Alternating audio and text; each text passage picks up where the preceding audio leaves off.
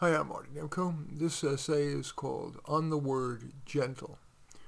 Today, badass seems more respected than gentle. I prefer gentle in almost everything. My best friend is gentle, even when he suggests I change. I prefer leaders that even under great pressure are gentle without being wimps. You might listen to the conversation between Presidents John F. Kennedy and Dwight Eisenhower on the Cuban Missile Crisis. It's on Google.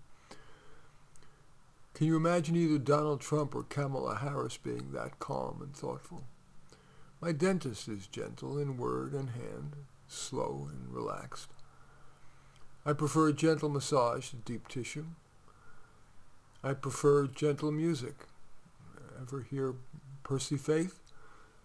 There's a link to 2 hours worth. Just Google Percy Faith, you'll find it. Yeah, it's elevator music, but I'm not the only one who likes it. It's gotten 4 million views.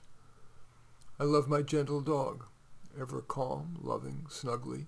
Not just to me, to everyone. He's so sweet that even the Trader Joe's staff looks the other way when I bring him in.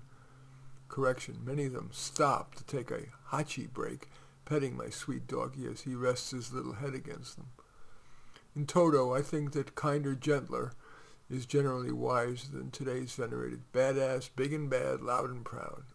What do you think? Any event, that little essay is called On the Word Gentle.